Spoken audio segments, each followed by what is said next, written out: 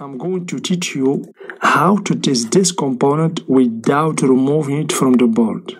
This is a fast testing. So here we have diodes. So guys, for diodes, as you know, has a negative terminal and a positive terminal, or we called it cathode and anode. So to test the diode without removing it, you can just put the red probe on the anode like this and the black probe on the cathode.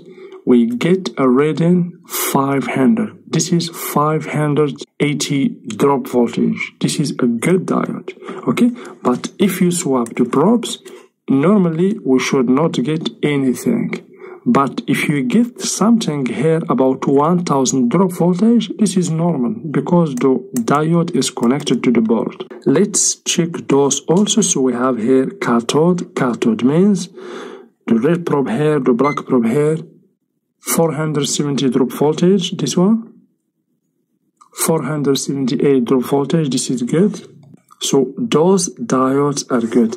Here guys, we have another diode. This is not a Zener diode. This one is a normal diode, but a crystal diode. The Zener diode has basically a blue line over here. So this is the cathode, here the anode. The same working principle. Let's check guys.